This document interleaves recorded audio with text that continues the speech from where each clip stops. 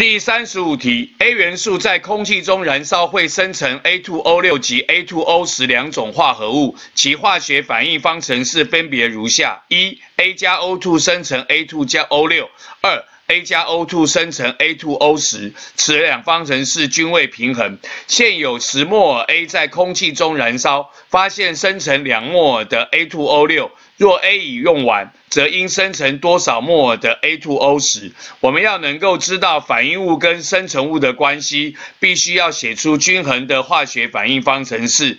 A 加 O2 要生成 A2O6， 我们要把它平衡，这里要放2，这里要放3。那么 A 加 O2 会变成 A2O10， 那么这里呢要放5，这里呢要放2。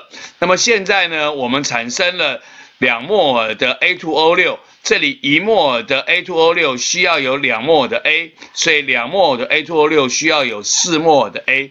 那么现在总共有10摩尔的 A， 那么我们这边用掉了4摩尔，所以10减4呢就剩下6摩尔，所以我们现在有6摩尔的 A。那么2个 A2 会生成一个 A210， 6摩尔表示它有变成3倍，所以这里呢也要3倍，所以有3摩尔的 A210， 所以我们就知道它会生成3摩尔的 A210。所以第35题问我们说，则应生成多少摩尔的 A210？ 我们答案选的是猪，3摩尔。